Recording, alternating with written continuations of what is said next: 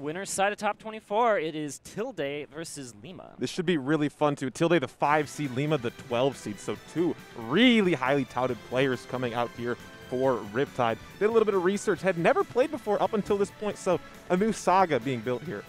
I'm excited to see it, and both of them play, a really punish game heavy style with these characters that lean towards that strength. Falco, known for the cutscene combos. Bayonetta has been writing those cutscenes for 6 years now. Absolutely. Both going to want to play a really aerial-based punish game as well, too. So one gets caught out in the air, it could be dangerous. And they're going to be lurking up there the whole time. You're going to see lots of stuff going on in the top magnifying glass, potentially, because both Falco has that really high double jump height to get you up there and get sneak a stock really early with a high up air. Lima going to be using all of those witch twist resources and triple jump cancels, all sorts of crazy stuff to just be floating above the stage. Although I guess they don't want to go to Pokemon Stadium. This appears to have been a mistake of a pick. Curious where we end up instead. Yeah, should be good here too. Obviously, both characters going to excel with that, a lower ceiling. But I think Tilde might be able to find a better advantage on a stage with smaller side blast zone. Obviously, that back air huge, forward air huge as well. That's exactly what the doctor ordered here because Smashville was the lock. We are going to some of the closest side blast zones on the stage list. Let's see what we got here for game one. Tilde Lima here in top 24. Starting off with the laser here to draw some percentage. Not on high enough to have that wish twist convert to that back air. You don't really think of Falco's laser as like a camping laser, right? Right. It's like setting up all the way across the stage and using the laser. But the fact that that does, stun in this game, unlike the Fox laser, right? That's been the typical trade-off between the two. It will be a projectile advantage versus Lima's Bayonetta guns. Very true, too. And you have so many long-lasting approach options from Bayonetta. You could definitely catch out a few lasers. But instead, they are just kind of scrapping back and forth at the moment. No big swings until that down air finally finds the mark. That's the longest combo we've seen. Ooh, drag out there through the nair. Which time going to come out, not going to be punished, but Lima staying on the platform will be. Down tilt, yeah, just going to stay safe out there. Do not want to compete with Bayonetta off stage. It can be scary. And now Tilde going coast to coast, sending from the one side of Smashville over to the other, and then turns around. That's a sour hit of the back air. Sweet spot certainly would have killed, but you don't mind the safe positioning as you get a neutral get up as your reward. Solid stuff there, too. Great find on that left side. Hanging out on the platform. This could be scary. Did wait out Lima's invincibility, but does not matter. We got combos. Air dodge there, not going to be punished, but the further fall down will. And that's something that should be so interesting in this set between these two players, because, again, they play combo-oriented characters. And they know, this is okay. Coast to coast. Save the double jump. Very smart here from Tilde. Nothing I love more than that. Honestly, going onto the stage attack to the other side, trying to get these juggles going, running off the platform, trying to get the illusion, getting stuffed out twice here by Lima. Bullets not going to be used, but which time will be. Oh! But the persistence on the recovery here from Tilde has been excellent. Ooh, great Keep tech. the techs going, baby. Not going to get scattered out. These Bayonetta aerials can reach far. Great tech on the ground. No run-up grab from Tilde. You will see that often as a tech chase. Trying to get off stage back here, not going to stage spike or connect. These Falco recoveries have been superb, and this is only halfway through the first game of this best-of-5 set. Amazing how Tilde has made it back from these scary edgeguard situations that Bayonetta is so well known for. Barely missing these nairs and everything. Back throw off stage here too. No bullets. We are going to drop. Again, that nair not going to do it. Oh my goodness, the Firebird going to have the reach. I did not trust those magnet hands, but Tilde certainly did. Ooh, okay. Finally off stage going to pay off for Lima. That persisted side B has been a big point of this match thus far. Lima's caught it out a few times, but Tilde's also gained some percent off of it. Give me the up smash, though. No fly zone. Good anti-witch twist answer. That's one thing that Tilde is really going to have to keep on his P's and Q's in this set, is not letting any of those touches of the shield go unpunished, and so far he's 2 for 2 on those up smashes. Ooh, give me this, though. Jumping on a shield with the back air. You are not afterburner kicking above me. And here comes another vertical combo, and so this is what's interesting. I tried to start saying it earlier in this game, but then there's so much of a scramble off the side that I got interrupted. Their anti-combo game for each player is going to be really good because they understand how to DI their own combos, right? And so then the DI and SDI mix-ups are so important on the defensive side here. Ooh, this is scary. Needed angle here. We'll find one, Tilde. My goodness, turnaround grab out of shield. Nair to push off any lasers. We will find two. Oh, off the ledge. Come here. Continue this lock and just take it slow and steady. No need to jump off the stage, challenge any of these Bayonetta long-lasting hitboxes. But are you going to blink on the shield with the back air? No, not yet. Aggressive option coming from ledge from Lima, the jump off, and then ABK down. Does hit Tilde standing stationary. We were back in neutral here. Give me these rapid jabs off my stage. Almost killing, my goodness. That move was buffed a while back. Now it is a legitimate kill option in Bayonetta's kit. Ooh. Scary side B under the shield there, too. Trying to get the mix. Great empty land coming from Lima. The throw will do it. 100% difference here. I love the use of just forward air 1 and forward air 1-2 as just a little bit of a mix-up there. Yeah, the mix-up's so good. It can force out air dodges, too. People aren't ready to land at that point. Not going to find the back air off side B. Tilde is riding and dying with that move. And he's putting on pressure with the forward air in the corner. Lima going to sneak out using that diagonal angle that Bayonetta is so good at finding. Ooh, stinky leg forward tilt, too. Hovering over this ledge here. You cannot approach from above. That Nair will scoop. Forward air almost enough to kill Bayonetta. Bayonetta, one of the lighter characters in the game, and she's also very tall, which makes her combo food, but she can put it out with the best of them. 3 off the top for Lima. Finessed that game 1. Okay. Incredible comeback potential here from Lima, right? We've seen that time and time again, but it's going to work out so well. Well, it was maybe a little bit rage assisted. The rage factor isn't as high for Bayonetta as it was in Smash 4, but it still definitely helped knock Falco just barely off the blast zone. Yeah, great pickup there, too. Falco being the fast follower he is, Bayonetta can really eat with those witch twist combos. Very, very good find there in the top of blast zone. Going to game 2 here, going to be Tilde's counter pick, small battlefield. Now, a little bit more range on the ground to just bait out some of these movement options from Bayonetta, right? And the platform layout on Sash, I think, was just really good for Bayo to just start that up. Yes. We saw a couple of those like dive kicks and the high afterburner kicks to sneak away from the ledge in the ledge trap situation. That's what Tilde really wants to hold on to, but what a carry to the corner, but DIing out of it. Here's Tilde still alive. That was so crazy from Lima, too, able to scout that jump out. Not going to find the fair hit 3. Give me this, though. Air dodge, not going to be caught, but Lima was tracing. Oh, give me these weights on the up airs, too. Laser coming back. You're going to eat that. Hovering with the down air, going high. Lima's made a lot of money off of that. Tilde's waiting for it. Double dare into triple, going for the triple dip in the corner. Okay, but that back air trade is excellent. Tilde getting a big swing in. Heavy, heavy percent here, though. Nair will get something started. No great tech from Lima, and the tech away was very, very good. Side B in, too. Tilde's been riding or dying with this. Hasn't gotten punished for it all too hard yet, but Lima gonna have to start picking up on that. Oh, the short hop down there, interesting. And see these afterburner kicks that would have landed on the center platform of Smashville instead of a mix-up on that platform. It's a little bit more predictable for Tilde to understand how to punish it. Give me this drag down, double jump up air, will do it. Okay, off the platform assist, thank you very much. You can DI the laser on that up throw in some situations. Right. If you don't, you're gonna be in trouble. Oh, goodness. Tilde looking for blood here. ABK up, and we are going to get back to stage. It is an endless recovery for Bayonetta. I love Lima holding the guns after that ABK as well, just to really be ambiguous on what the tech timing is going to be for Tilde on these recoveries. No Dragon trying to chase down the tech away. Lima has chose tech away on a lot of knockdown scenarios on the ground, but not going to find it here. We see Lima in advantage. 1, 2, 3, going off deep Nair again. Still living, though, and that rising fair from the ledge just lingers so very long.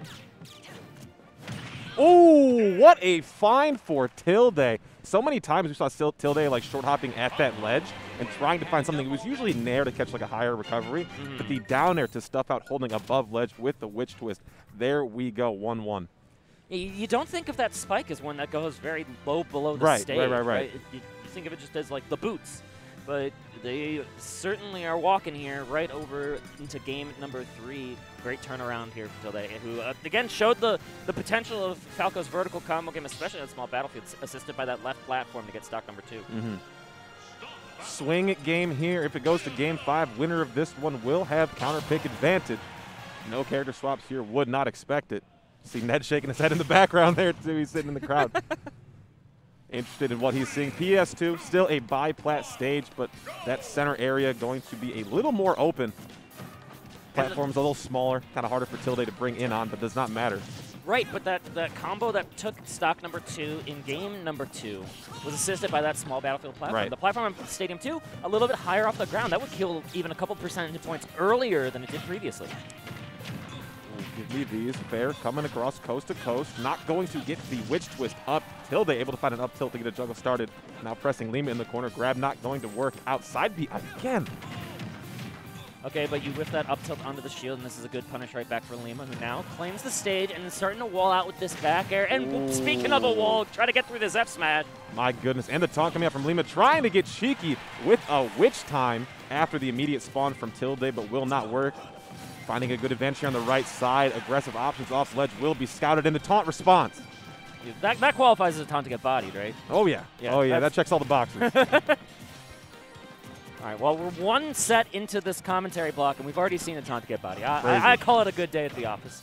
Give me these drag down grab. We've seen it before. Oh, trying to get the reset on that down air.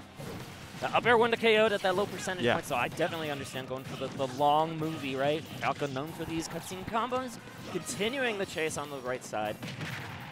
But nice sneaky land from Lima, and we've seen this the reversal potential from Bayonetta already. Give me these APK up into Nair. Oh, not going to catch the air dodge. Smart for Lima to go to ledge. Does not want any of that landing lag. Good pressure on that shield. You see the fade away after the second and third. Tilde was also really patient, not going to force a landing off of these stadium platforms. That's a thing that, like, you know, lower and mid-level players will want. They'll just want to get to the base platform as fast as possible. But being comfortable in that disadvantage allows a sneaky Falco Phantasm into the stage to turn around for a bear. Trying to get caught there. Tilde so good at saving this jump and so good off the tech as well. Free falling to that ledge. Now finding advantage here. Not going to find Lima approaching. That's what that Nair was scouting for. And I love going for the high Firebird. If you had gone for the angle into the ledge, Lima would have been able to answer back a little bit quicker, right? You're closer to your opponent who's off the stage lingering.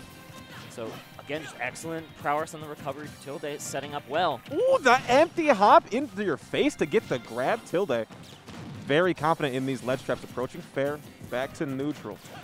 And now we could see a little bit more of this laser game, because the onus is on Lima for sure to approach. Take two freebies off the side. Yeah, you've seen that. That's one of my favorite things when watching a lot of Fox players, right? Is when they get the forward throw 2 laser combo, because those lasers are guaranteed, but you don't really think about it too much. It all adds up, and these combos all add up, too. No kill screen, no theatrics for that one. All business here for Tilde, up 2-1.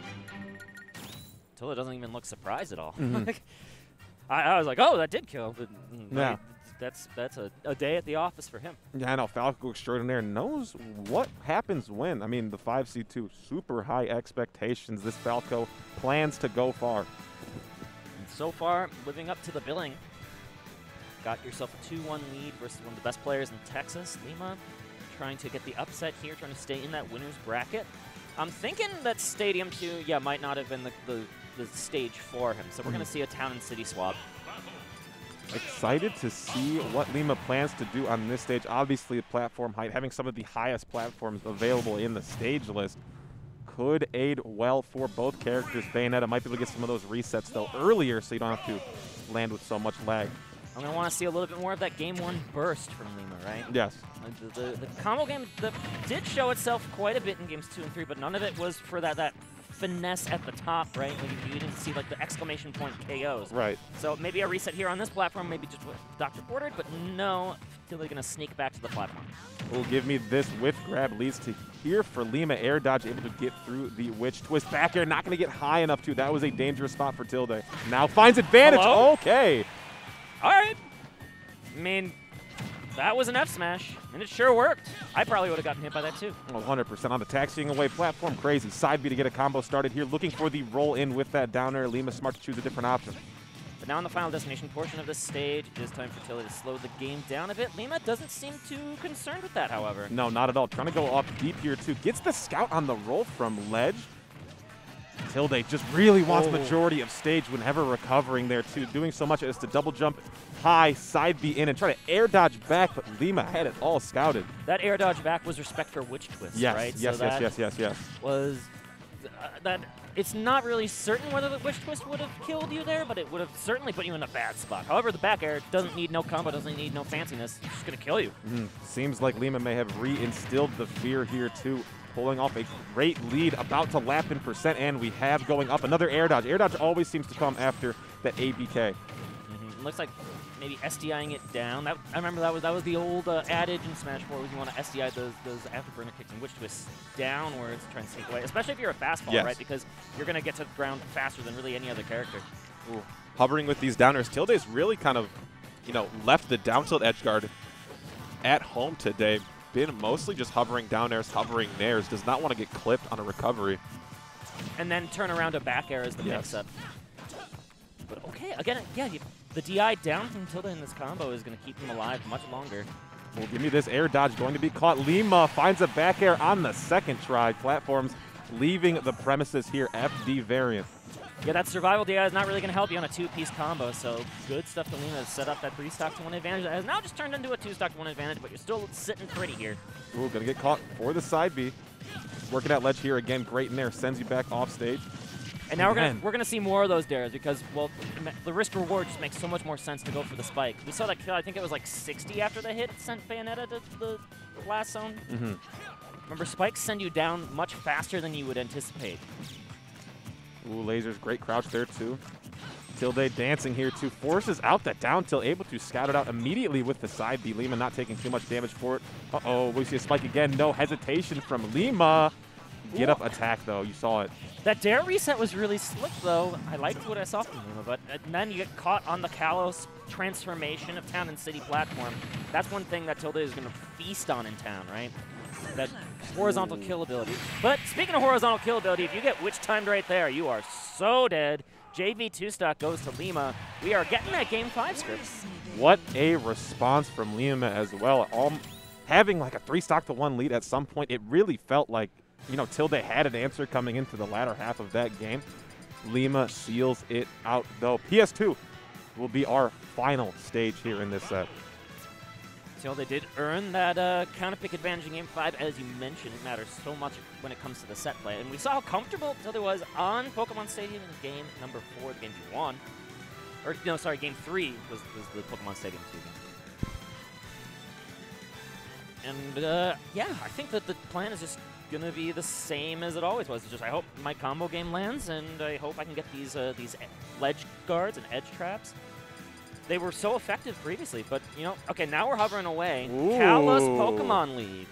Big blast zones here, too. A lot of people talk. Bayonetta has a trouble killing sometimes these larger sides, and ceiling will make it just that much harder. Falco, all that like flat horizontal stage to work with as well too. Tilde, I really again think side B is going to be a big thing here. No platforms for Lima to retreat to avoid it. And if you force Bayonetta in the air, you can start that juggle situation. Right. And we saw an excellent KO at the end of that game number 4 that Tilde set up on the Kalos transition of town and city.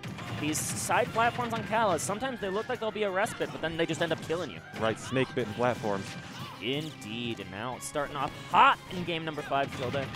Quick 50% coming his way, and he gets this this favorable positioning where he can set up these dares and then the mix-up. However, Lima sneaks in again. Dancing here, though. Ooh, up throw, back air, no problem. Yep, and then take the time with your lasers to set up. Still looking for these dares. Dancing here, picked up with the single hit, no further follow-up. Oh, that dash up tilt. Give me the back air as well. Tilde on the board in game 5. That is the bread and butter Falco kill confirm at that around like 90 to 100 range, and it's going to work for a long time on Bayonetta because she's got that long wiry frame, right? It's a very easy to combo frame. Ooh, run up here too, not going to let anything fly. Both players getting out of it relatively unscathed. Trying to catch the option there too. You see the short hop shine, prevent any aerial approaches. Side B back, run away too, very good. And this is the part of the game state on Kalos where it can get really tricky for Bayonetta to kill. As you mentioned, we're starting to get like 120, 130% range for Falco. The options are going to start to really whittle down to like getting a back air in neutral or getting a jab or a forward throw at the ledge. And as long as Tilde knows how to play around those specific options, he can hang around for a while. Like, see that Falco Phantasm was specifically to go under the back air at the ledge. Retreating to platform here too. Lima seems to find a shortly lived home there too, finally getting back on stage. Not going to hold these jabs. Okay, but catches the landing. Tilde throwing out back air. Yeah, now if you eat afterburner kicks, they just lead to like another Witch Twist, and it won't connect into the fair confirm. And look at that back air, almost sending all the way to the blast zone from center stage at 110. Yeah, kill power not a problem here for the Falco, and this percentage is prime time for a stock to be taken. Playing it slow, though, too. You got to appreciate it. Lima has shown the capability to pull off stocks with no problem. And that dare was a cute attempt of a mix-up when we were expecting something else like maybe fair 1, 2, 3. Oh, whoa! Hello! What a find there, too. Off the wall tech, immediately pressing Nair. Beat out Lima's attempts to recover. And now this is an even more dire comeback situation for Lima. As you get caught in the cutscene once more, 0 to 50. Falco can combo with the best of them. And look at that. That second Witch Twist just leads to absolutely nothing. Lima just has to hold Nair and hope that it presents enough of a threat on the recovery side. Wait, you got the wall jumps too. Nice. Gotta love that. Got to love that. But Lima staying persistent on the edge guard. Back air into stage, untechable. You will die. But so much work left to be done yet for the Texas Phenom if he is expecting to make it further in the winner's bracket. 72%, and the number is only rising. But okay, here's a nice combo right back. 50 unanswered. Back air, double air dodge in. Lima put into the corner at their own volition. Side B onto shield there too. Great pickup here for Lima. Jump now used. Yeah, this is it. Wants to get back into stage so bad. ABK. Staying alive. That was crazy, DI. I think he died left on the ABK, and it just, I did not expect that to be the correct answer. That's why Tilde is this far in his bracket life, right? He knows how to stay calm in those do-or-die situations. Back air's pressured on shield here too. No drag down. Going to get the full extent of the forward air. Hovering with dare once again too. Lima just jumps off passively from ledge. So many times we've seen aggressive options come out. Force the respect there, gets led. And I think, well, this is Kala, so I don't think one of those up airs will really just kill off of the base platform yet, but an up tilt certainly should lead to a kill option. The forward throw, almost enough. Kala's definitely clutching there, though. Ooh, trying to rise and meet with the back air there too is Tilde. Playing the slow game still. Yep, Approach no, here to no reason to rush, because when Yes. you give up a roll like that, Lima's back in the game. One stock apiece, do-or-die stocks. And we saw game one as well. Tilde 100% lead. Same thing here. That game was dropped. Oh my goodness. Are we finding a fair string? Looking for the jump, but holding out is Tilde. Not going to get hit by it. And that's really smart survival DI again. You don't usually think DI towards the blast zone is the safe option, but it saved Tilde's life. Forward air on shield, running away from it. That was such good coverage. And the drift back grab. Are you kidding me? Must be out of the up throw KO confirmed percentage. 140 does not seem to be it.